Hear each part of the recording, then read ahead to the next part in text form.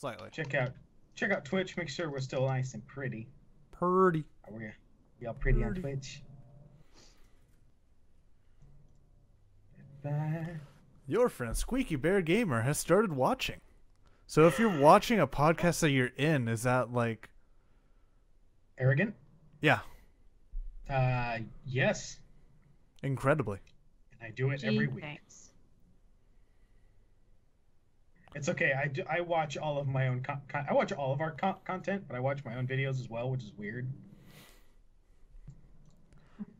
And that's not just when they're loading. Like when they go up, I'll sit back and watch it. Be like, did this turn out okay? I hope this turned out okay. I'm gonna watch the whole thing, make sure it turned out okay. That's like Aziz talking about visiting Kanye. Kanye sitting there listening to his own music. These beats are dope. I mean, he's right. Kind of. Not really. I'm not a huge Kanye fan. Right. So what are we talking about today? All right. Well, first and foremost.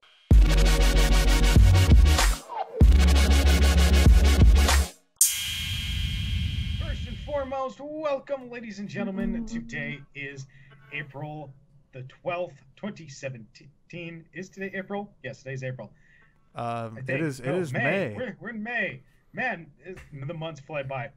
Today is May the 12th, 2017. GamerKulture is the drive, passion, and dedication to all things in gaming by the Grand Geek Gathering. The ever-changing world of gamer culture involves communities of all types, the evolving industry that surrounds us, and the people who use it for the betterment of all. We don't need to character select because everyone knows who we are. We are Wildcard, Squeaky Bear Gamer, and Kuma. And the total of 8 views we're going to get on this, people already know. Woohoo! No Bookworm today. She's busy, unfortunately. She's doing important things. Yes. And onward.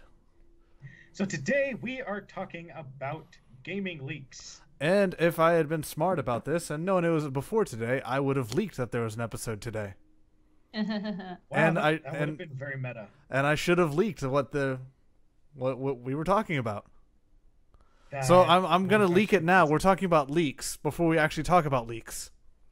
Card, no, how could you? Oh, everything's ruined because gaming leaks are terrible. Are they? They're bad. I don't like them. Why? No, okay, so first off, right off the bat, like when we talk about gaming leaks, it's any kind of information that comes out usually before the dev or publisher or whoever means for it to come out. Mm-hmm. Sometimes they do have the intentional leaks. I don't really consider those a leak, though. What about you guys? I don't know. An intentional leak. An intentional leak is an announcement. It's not a leak. Yeah. Yeah. So anytime I think of a leak, I think, okay, they didn't mean for this to come out. Someone broke embargo. Someone snuck out some pictures. Like someone went data mining. Somehow they got some info that wasn't meant to be out. And I don't like gaming leaks that happen like that because it can really ruin the perception of what that thing is. Mm-hmm. So for me, take for like hypothetical situation. Say that someone had said, oh, there's this company that are making these controllers for their new console. Say they're talking about like the HTC Vive, where they have those little like hand controllers. Mm-hmm. No one knew that this was going to be a VR thing. All people saw were these hand controllers. If people just saw these hand controllers, be like, here's pictures of these new controllers that they're working on. People have been like, the fuck are those? Like, how are we supposed to use those? It's a Wiimote. Like, yeah, like, is that the new Wiimote? Is that, like, is this like a mech game where we, like, do I get to play D.va now? What's going on? People are going to have, like, a weird perception, and then they're going to have to release information early that they probably weren't ready to release and say, oh, no, we're coming out with a 3D game playing console thing called the Vive, when those are the controllers. Or other times, you can release information out of context, and then you run into the trouble of, okay, well, it's out of piece of information out of context. Like, oh, we're releasing images of Pokemon early. That happened with Sun and Moon. The images of the Pokemon got leaked really early, so everyone was like, are these real? Some of these look kind of weird. Some of the shiny ones are kind of odd. Are these just photoshopped recolors? And it kind of hurt people's perceptions of the game because people who might have been turned off by these Pokemon late in the game, but had already seen the ones that they liked. What? At the same time, I'm going to defend leaks here and say it gives a sneak peek of what's coming, as long as people are understanding that this is under development. This is not ready yet. But here's a sneak peek of what's coming. But gamers are dumb. Are they? I mean, we're here. That's kind of like a broad statement right there. I would like it if you were a little bit more specific about which group of gamers are dumb. Gamers are very excitable. We see something that we think is cool, and we get really excited. That's the point of hype, right? We see a game that we like. For yourself. Yes. Okay. Speak for yourself. All gamers are like this. Generalizations. All gamers. There's black and white, A and B. No, Kuma represents this kind of gamer. I am common collective. Yeah. It is a very common trope with gamers that we are a very excitable bunch. Now, there's a lot of us who understand that we can rein that in, but in generalizations, a lot of people are very easily bought into hype. And hype can be a very damaging thing. We've talked about this before. You know, if you're releasing this information, it can be very easy to get overexcited about something, maybe hype yourself up too much, and then it comes out and it didn't meet it. On the opposite end of the spectrum, maybe something comes out and you think, oh God, fuck it, really? That? There's a Pokemon that came out that looks like it's just like a giant colorful fish with these big ass lips. It's like Angelina It's a Cthulhu fish. And it's the weirdest looking thing. And it's one of those Pokemon that was like, that was a design that the intern made, and they're like, I mean, we're paying him, throw it in. But wait, they're paying their intern?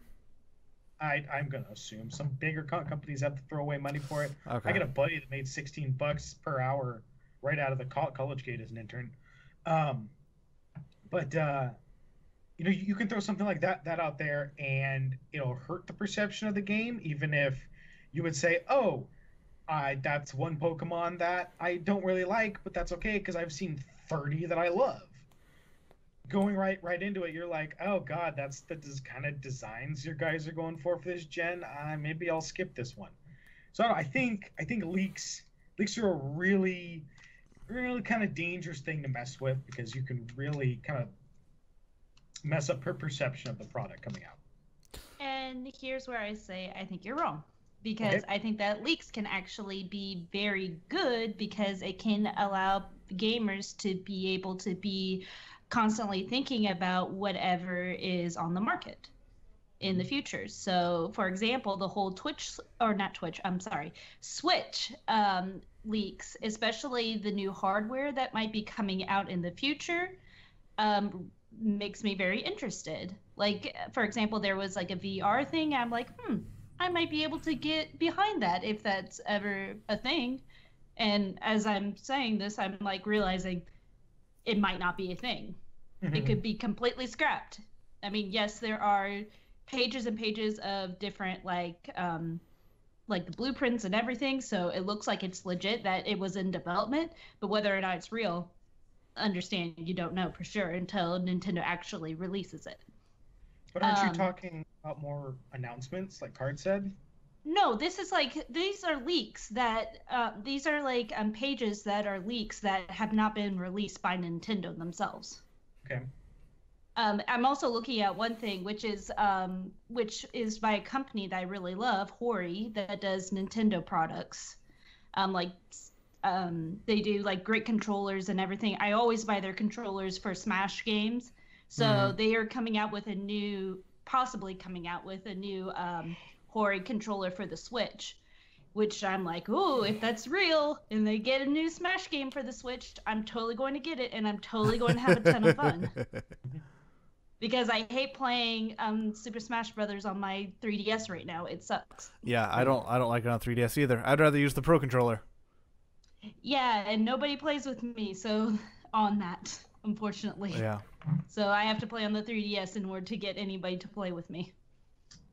So, I mean, I still think that when you have leaks, it can be very detrimental to what the devs want, because it might be leaked information that isn't ready to be shown, and if it's not ready to be shown and it still gets leaked, that's going to be really harmful to their product going forward.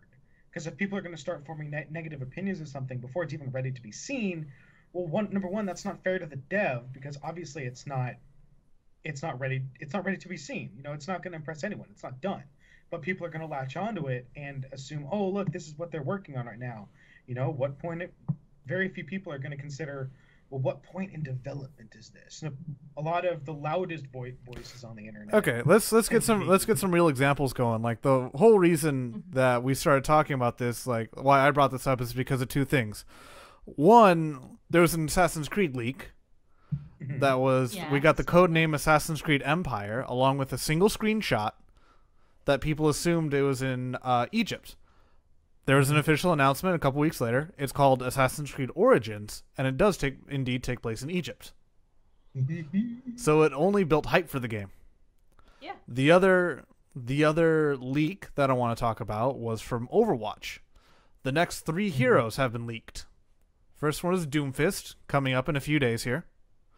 The next one, I don't remember her name off the top of my head, but she's supposed to build up mini walls with her ulti of being able to electrify in between the walls that she built. And the third one is a Russian gentleman. I don't remember his name either. I think it's like Ivan or something like that. That he's supposed to be a swarm-style character. Like, he controls like drones. Little dudes that runs around, Yeah. Now, the Doomfist one is interesting, because this is actually a really good example of little pieces of information that kept getting released that people just kind of pieced together, and we still haven't gotten a complete confirmation that they actually have anything to do with each other. But Blizzard hasn't said they haven't. So we had Terry Crews, you know, white girls, Old Spice commercials. Old Spice commercials. Mr. Muscles Flex. The power. Yeah, exactly. Him. He made a comment on Twitter. I think it was actually The Rock made it about him, that said he should do a voice in Overwatch, and then he did a script reading of a bunch of like possible lines that someone wrote for him for Doomfist, and then we got he tweeted himself at Blizzard HQ.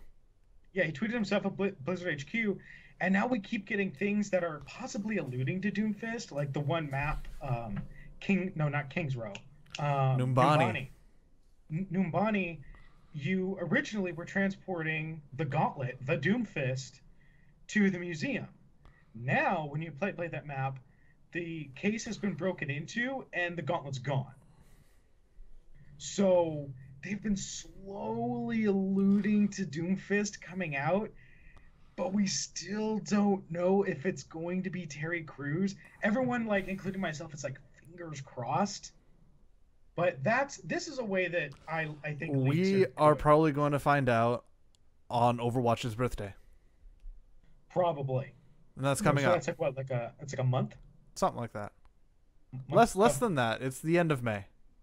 Okay, yeah. So a couple weeks we're gonna know, which is cool. I'm excited, and I think that's a way to leak info, right? Because a lot of that info weren't leaks; they were kind of like almost unrelated things. And if that was all part of like one kind of grand marketing scheme, like good on Blizz. I mean, they tried to do that with Sombra with the ARG, but it didn't really work out all that well. Yeah, they should not ARG again ever. That was horrendous. But yeah, I thought that was a good way of doing it. Blizz is usually pretty good about leaks. They're like, hey, here's a piece of information. You guys can chew on this for a while. We'll get back to you in a month. Those aren't really leaks, though. I think Valve did the best leak. Back when TF2 was brand spanking new, it used to be that each of the heroes would have their own patch and have their own updated items. I think at the time of this, there was only like 2 or 3 classes that got updated. I think it was the Scout and the Demo Man were the only ones that got updated. And all the announcements, all the information we got was pointing to a soldier update. And then out of nowhere, the spy was leaked. The spy, all the spy information was leaked, and then the next day it was the spy update. Huh. Okay, that kind of little bait and switch. That's fun. Yeah. Um, yeah, man, TF2 was one of those games that I feel like I could have gotten into that if it was the right time.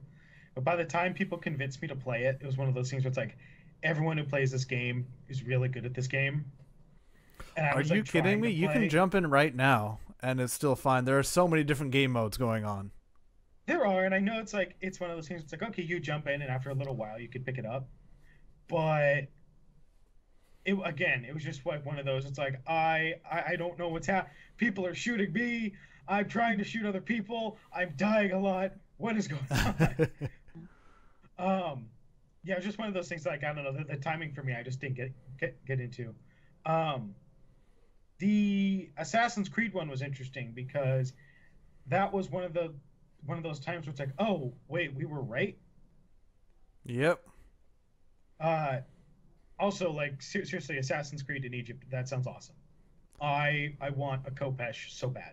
Yeah. It's gonna be my main weapon. I'm gonna get a Kopesh. I'm gonna be happy, especially if I can throw that fucker and behead somebody. For Supposedly. anyone who doesn't know, Kopesh is like that Egyptian kind of curved sword. Yeah. So Supposedly- apparently, there were a couple developer notes that it's supposed to take place 4,000 years in the past. They wanted it to take place that far back, so they have more creative freedom with it, and they don't have to do historical accuracy. Okay. They can mess with it. Yeah, by having a lot of the assassins kind of in the same, within like a couple centuries of each other, you kind of start to run out of space, which is a weird thing to consider. It's like really a couple centuries. It's like, well, yeah, a lot of these eras, they're different eras for a reason.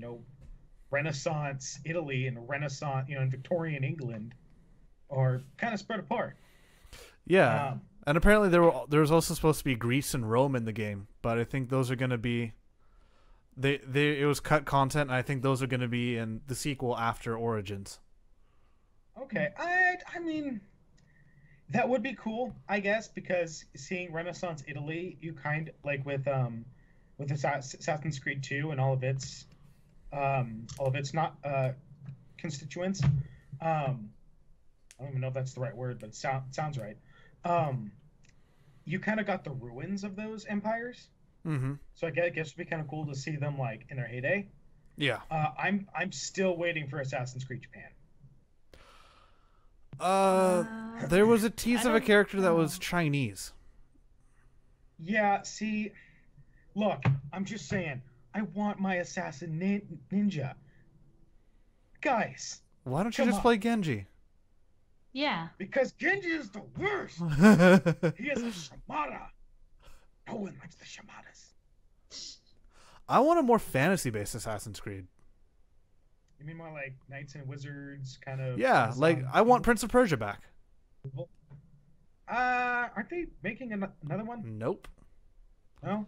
They stopped making Ubisoft stopped making Prince of Persia because they have Assassin's Creed, and every time they made a Prince of Persia game, they had to pay for the rights to it.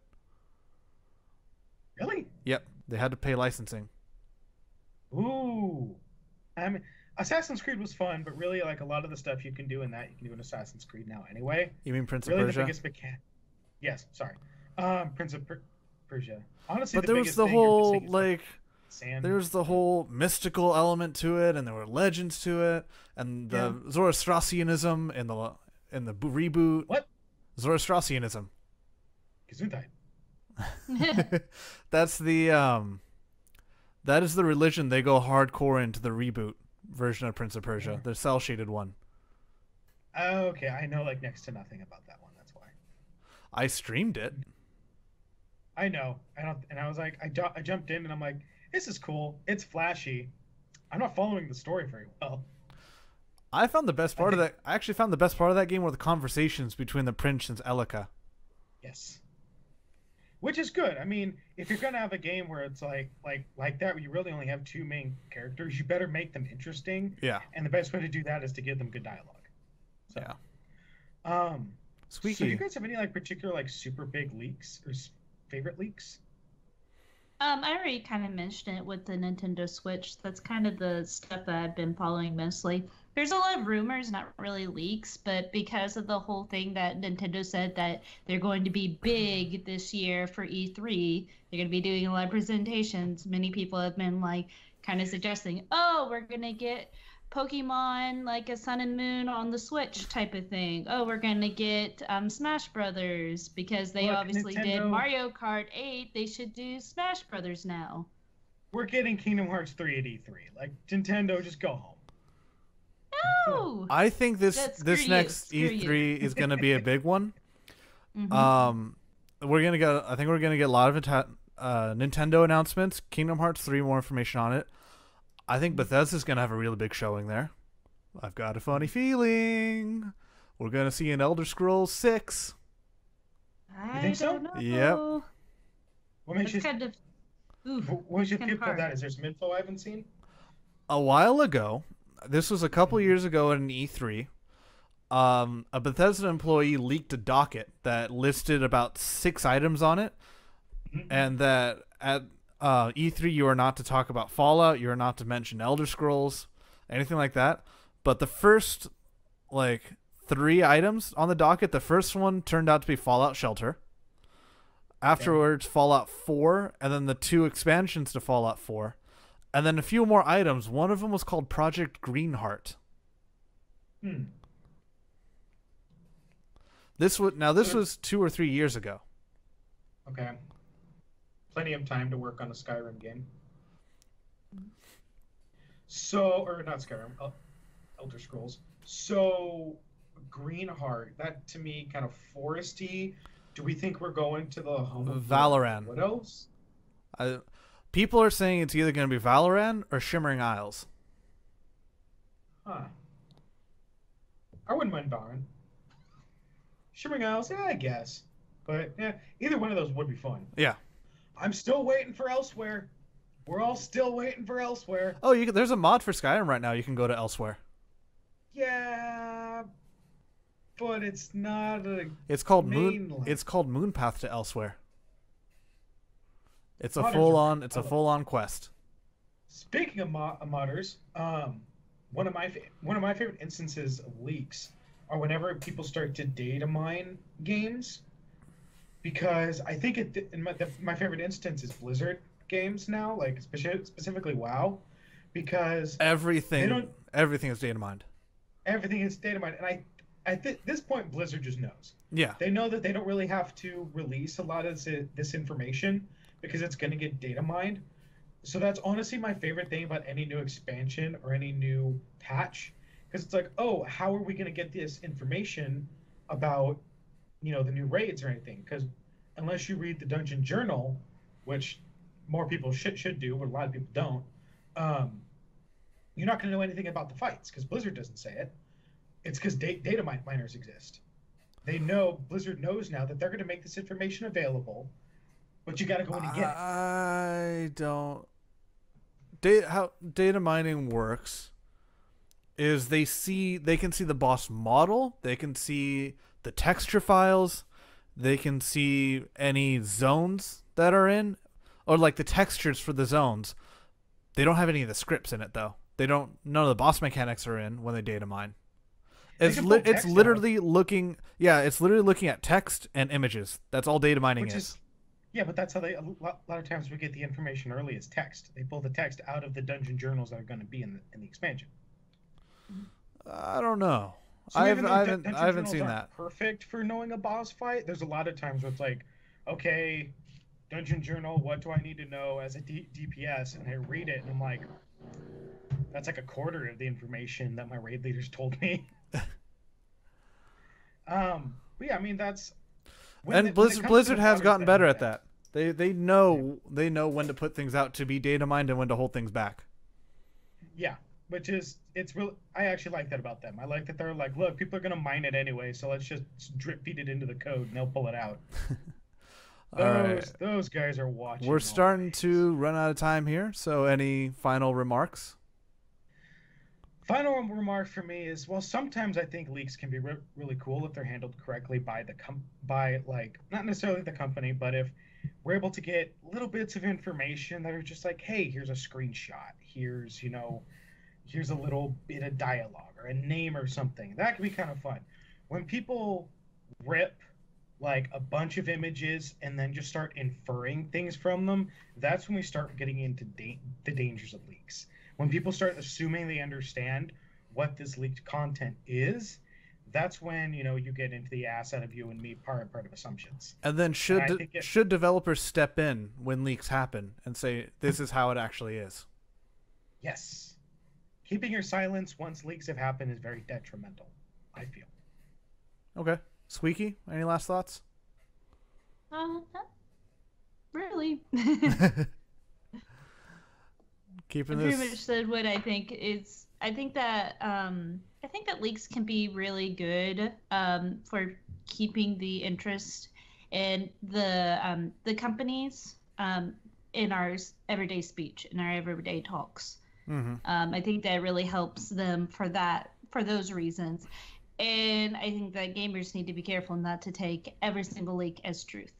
Mm-hmm. Because even when you get like press release stuff, even that sometimes is not the truth. So you have to just be careful. Yeah. All right. True that. Card, what do you think? What's your final thoughts? Baba booey, baba booey, baba booey. Perfect. Let's end. All right. Leaks aren't that big of a deal as long as you take them all with a grain of salt and realize that they are leaks and they're out of context. And I believe a developer should step in and at least provide context to the leaked images. But, I mean, NDAs are put in for a reason. Yeah. Yeah. I mean, if they really didn't want something to get out, they can come down legally, I guess. Yeah. Alrighty. Thank you, everybody, for tuning in. For all of your gamer culture needs, make sure to follow us on Facebook, Twitter, Twitch TV, and thegrandgeekgathering.com. The show has been brought to you by the Grand Geek Gathering Network. Don't forget to subscribe, rate, and review us. Special thanks to the band Alex and Alex for the use of their song Glam Jam. Don't forget to join the gathering. Stay cultured. Have a great week, and GGG!